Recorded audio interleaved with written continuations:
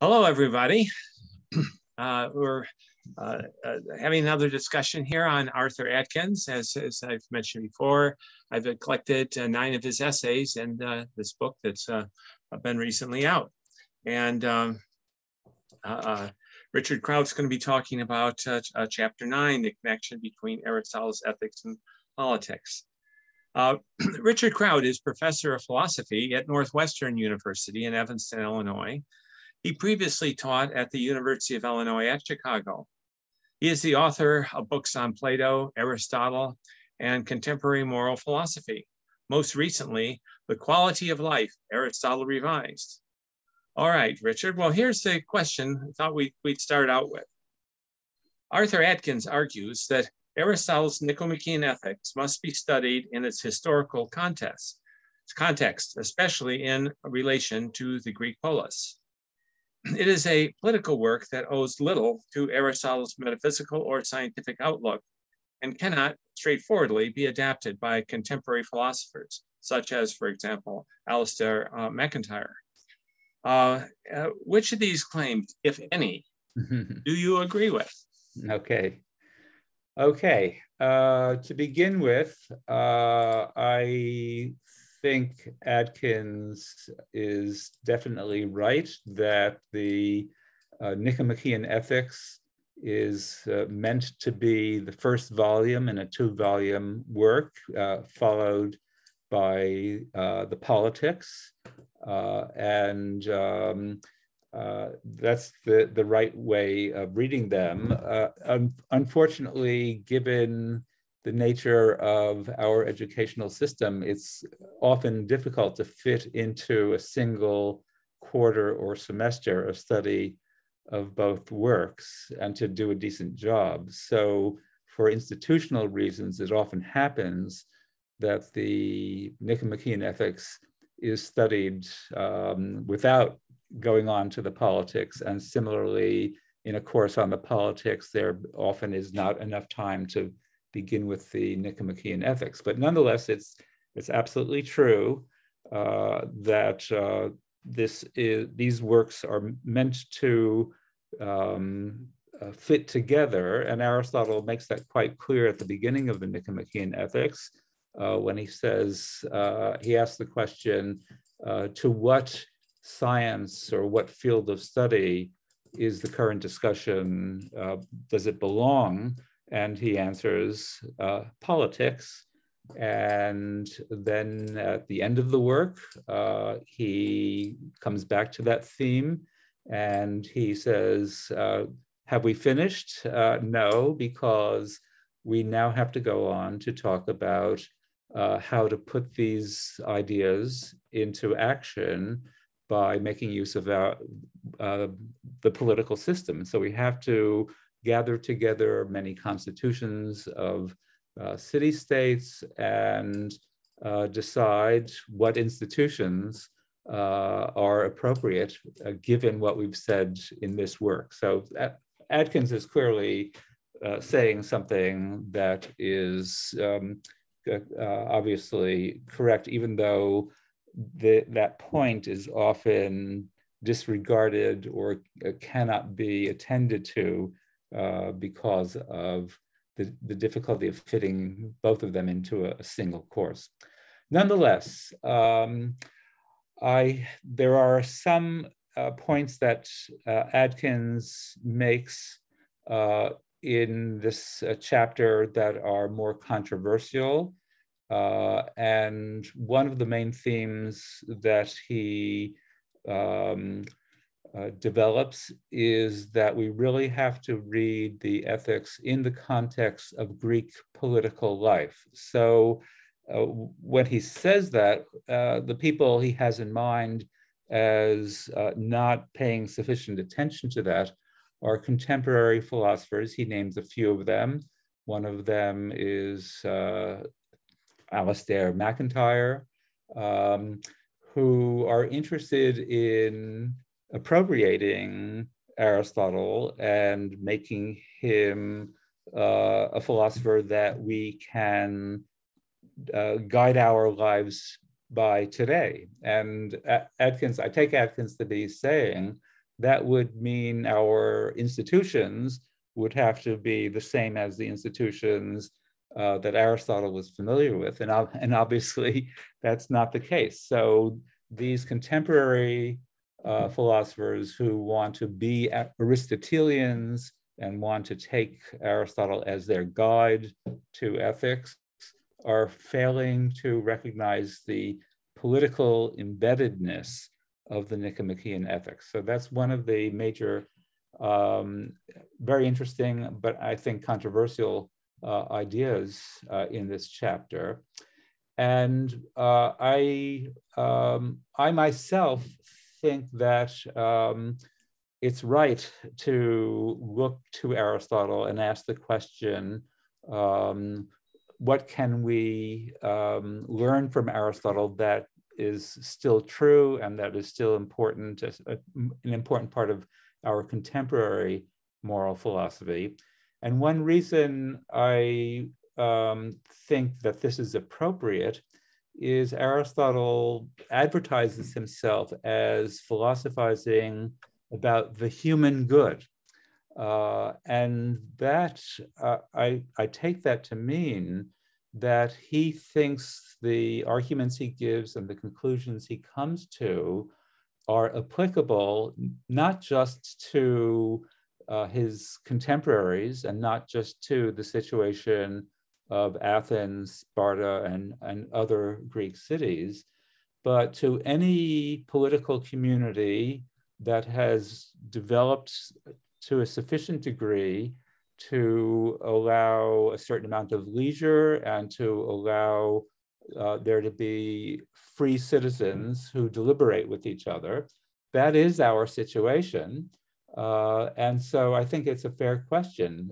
What Aristotle says about the human good still carry any weight for us, even if the political situation that we're in, a large representative democracy, political parties, very different context, can we nonetheless take things from Aristotle's ethics and say these are still valuable points? And there, I think the answer is, well, not always, but there are some very attractive, plausible views that Aristotle puts forward that I think we should accept. Just to give one example, Aristotle says, well, some people think that the highest goal of human life is to be virtuous. And he thinks there's something to that, but it has to be elaborated and refined. You can count as being virtuous when you go to sleep. You don't stop being the kind of person you are when you're sleeping, but suppose you slept for the rest of your life, that would not be a good life for you, even if it would remain true. Here's a good person who has fallen asleep. That would be a very unfortunate situation. So Aristotle's point is the value of being virtuous, of having these qualities, is to exercise them, to use them. And so it is an activity rather than being in a certain state or condition that we should take our well-being to consist in. I think that's a very important point. It means, for example, even if you have a high social standing or you have a lot of money in the bank, you can be asleep for most or all of your life. And those facts would remain true of you, but that would not be a good life. And so I think eventually Aristotle builds on this point and comes to the conclusion that the goal of human life has to be the activation or the actualization, the putting into activity and practice of certain qualities that we have taken a long time to acquire. It's not just having those qualities, but exercising them in action. I think that point by itself counts against many common conceptions of what a good life is. Just, having a lot of power, having a lot of money. These are states that you're in. They're not activities. So the point that well-being consists in certain kinds of activities, I think, is very insightful and cuts a lot of ice. Another point that Aristotle makes is a very important point about pleasure. So very soon after Aristotle's time, we get the rise of the Epicurean school, which is still the idea that well-being consists in pleasure became a very common view in Europe. Utilitarians hold this view, and many others, even those who are not utilitarians. Aristotle has a very good alternative to this conception of well-being as pleasure. He thinks pleasure is very important. A life that has little pleasure in it is not a very good life. So in some way or other, pleasure has to, I would use the word suffuse. It has to be present in our lives frequently and on a regular basis. It can't be something that we experienced once or occasionally, and that would not be a good life. But even though a good life must have pleasure in it on a regular basis, that's not what the highest good is. The highest good is taking pleasure in certain other activities. That, I think, is also a very insightful and important point. It means that well-being does consist in some kind of psychological condition, something having to do with the state of our consciousness, what life feels like to us. And pleasure needs to be there in our experience of life. But there are lots of other aspects of experience besides pleasure, and those are just as important as pleasure. I think that's also a very valuable point. And just to add one more, in this part of the ethics that Adkins focuses on in this paper, which is the idea that human beings have a function, part of that passage talks about the emotions and the ability we have to shape our emotions in accordance with our reason and understanding. And I again think this is a very insightful point, that what our emotional life is like and the degree to which we can reform it, shape it, structure it by thought, reason, and discussion, that again is a very important insight that we can take from Aristotle. So I have an understanding of Aristotle that takes him away from the Greek context and says there are these very insightful points that are still we should make use of today. Turning to a slightly different aspect of Adkins' argument, he is right again that we should not overemphasize the biological and metaphysical component of the ethical and political works. It's there, but it's not as though Aristotle derives his ethics from biological ideas or from metaphysical ideas. but it is certainly true that at certain times he does appeal to certain aspects of philosophy that he brings from his other works. So he is very interested in methodological questions. How do you make progress in any discussion of a subject? And his ideas are shaped by the work he has done on biology and metaphysics and so on. So he is very aware of Plato's methodological ideas of how you make progress in the study of a subject. And he brings those to bear on the ethical and political works. So I think it is important to acknowledge that Aristotle's ethical political works are informed by his conception of how to study any subject. And then at certain times, his metaphysical picture plays a very important role. This is most obviously true when he talks about the best human life. And there he appeals to what the lives of the gods are like. So he has a general conception of how the universe works.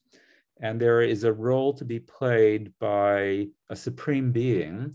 And a supreme being has the best kind of life. And that life consists in reflection, contemplation, study, a purely rational intellectual life. And he appeals to that as an important part of the argument that if we have an opportunity to lead that kind of intellectual philosophical life, that would be the best life for a human being. And that fits in with his general conception of the universe. So at certain times, there is an appeal to the metaphysics. Okay, so those are my main reactions to this chapter. It's very impressive in the way in which he brings into his reading of Aristotle his relationship to Greek culture and Greek poetry and so on. I think he's absolutely right that you should also read Aristotle in the context of the people that Aristotle himself read, which included poets as well as other philosophers. And you do in the politics, because Aristotle seems very interested in looking at how other city-states in the region differ in certain ways that they structure activities in the state. So do you think this might support the idea that we need to know more about how those various cities were operating to be able to assess Aristotle's own version of this? Yes, I think knowledge of Greek political history, reading Thucydides and Herodotus and the tragedians and Aristophanes, and having that larger cultural context is very valuable for a full understanding of Aristotle. A lot of the politics addresses the conflict between the rich and the poor, and that again, that does have to be understood in terms of, well, what is he talking about here when he talks about the rich and the poor? But again, I would say this is not utterly alien to political problems that we are experiencing today. And he also says one of the ways to address this problem is to have a large middle class. And that's an idea that is currently being revived, that we have, having living in poverty is not acceptable for us, and we have to provide opportunities and institutions to lift people out of poverty. Yes, well, it's quite an interesting project, and you know, you can put some of these arguments as we're looking at the standalone chapter, but they also fit into his his larger work, Merit and Responsibility, which he also goes into language usage and which is sometimes controversial, feminine use of certain words and so forth, implying certain things. Yes, well, just to agree with you, his point about differences between our word virtue and the Greek word arete are very important.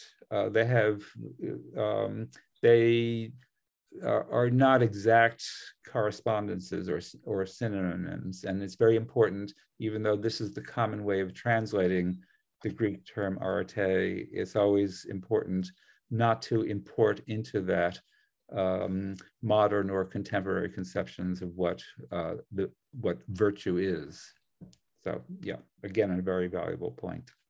Yeah, well, I hope that people who have tuned into this feel stimulated to take another look at Arthur Adkins, and also they can compare it to the quality of life, Aristotle revised. Right. So as well, and have some context there. Thank you very much, and thank you for inviting me. I enjoyed discussing this with you. Take care. Bye-bye. Bye-bye.